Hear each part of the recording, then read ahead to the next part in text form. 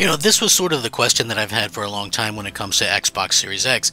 Like, why exactly is this thing not performing the way that it possibly should be, right? Like, if you look at it on paper, very much more powerful than the PS5, and, it's not even a question.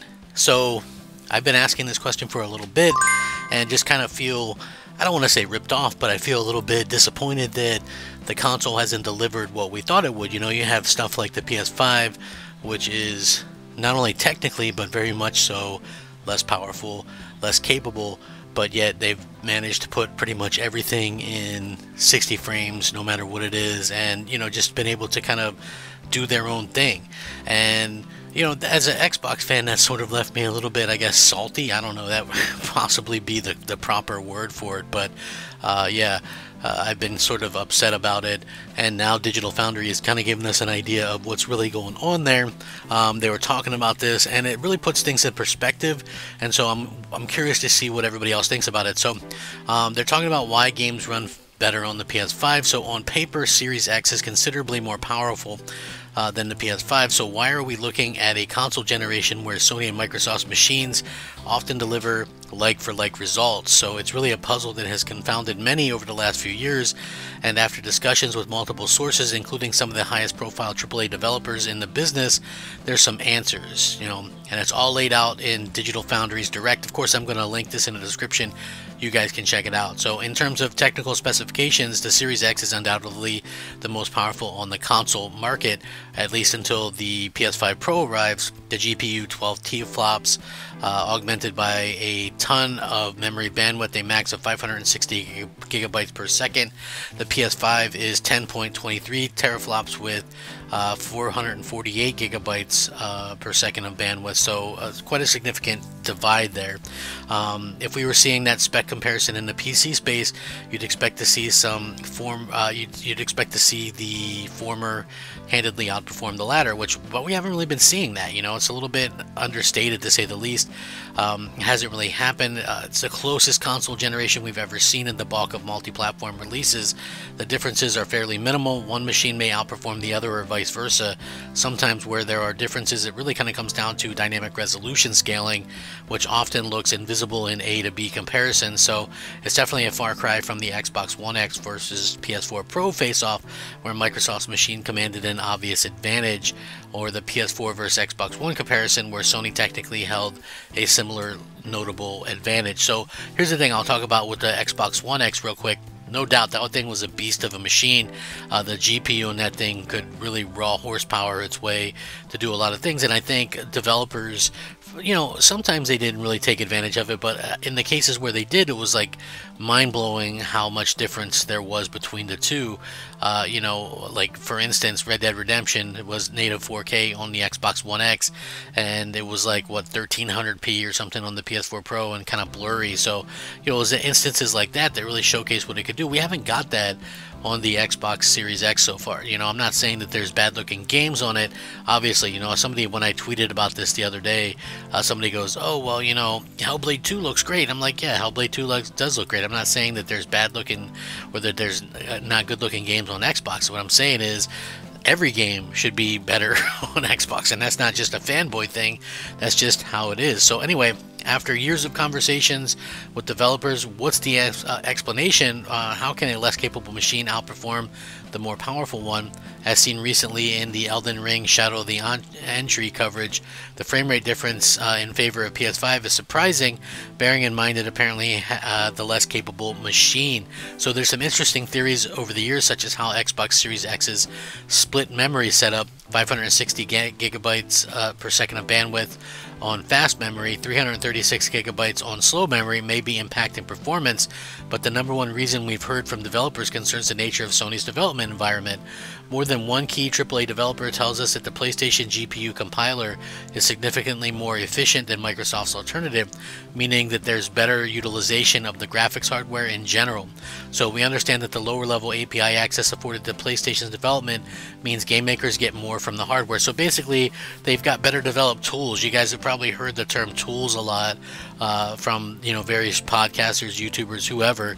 But basically, what it means is that PlayStations are easier to use and more friendly for developers. So developers are going to actually be, you know, better for them, you know. So, you know, we'll see how that kind of works out. And, you know, we're 4 years in this, in a few more months.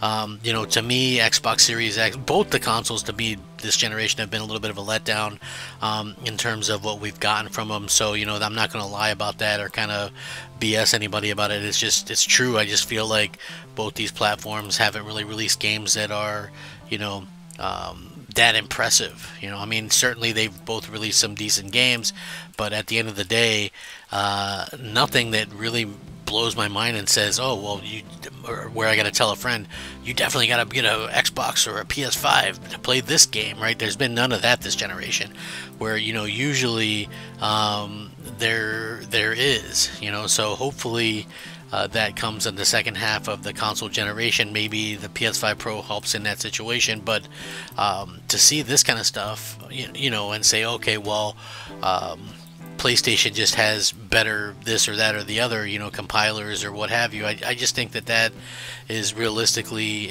a really crappy situation for Microsoft to be in, where they didn't really think ahead with this. Like, what good does it do to have a powerful platform if you don't have like the easiest platform to develop for, you know? And that's really an unfortunate side effect of being in last place, I think, as well, you know, because you have to take that into consideration. So the second most common explanation they receive from developers concerns the nature of the GPU himself.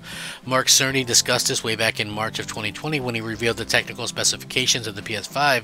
While the console may have fewer compute units than the Xbox Series X, 36 versus 52, the entire GPU runs faster, meaning that certain tasks will complete faster, better suiting certain game engine designs. The extent of the advantage was always an unknown, as PS5 operates with the boost clock on the CPU and GPU.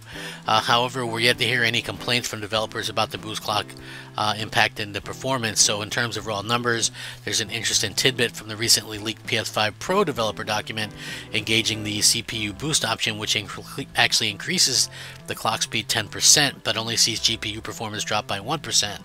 So based on the conversation, a combination of more efficient GPU compiler, lower level APIs, and higher clock speeds allowed PS5 to match or even exceed the outputs of the Xbox Series X in some scenarios. That said, of course, there is value in the approach Microsoft has taken by standardizing on DirectX 12 and the DXR ray tracing API.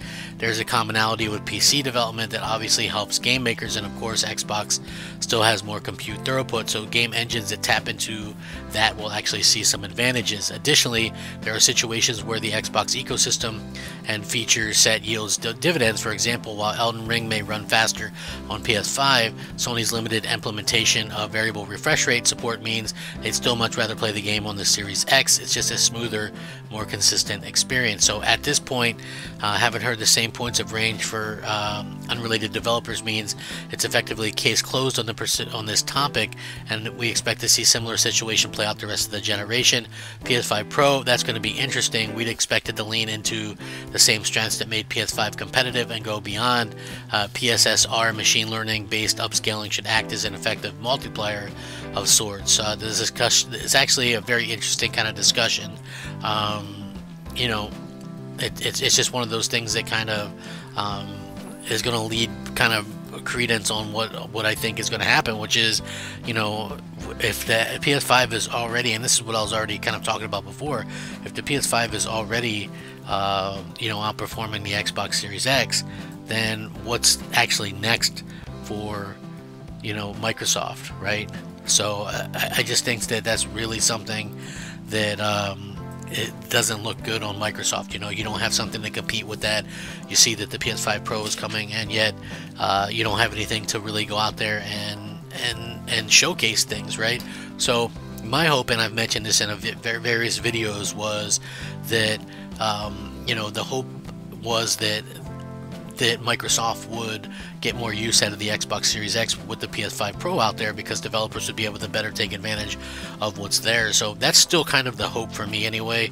I don't know, what do you guys think about this? I mean, how do you guys feel about how close these consoles have been, despite the fact that the Xbox Series X should be seeing a huge advantage in pretty much every game? You know, it's just kind of weird to me that it hasn't really been there yet. So I don't know, and in fact, there's been some really bad cases where Microsoft was investigating it early on in the generation. But I don't know, like I said, I'll link this. Let me know what you guys think. I appreciate it. Thanks for watching. Rack 'em up. Crab Gamer out.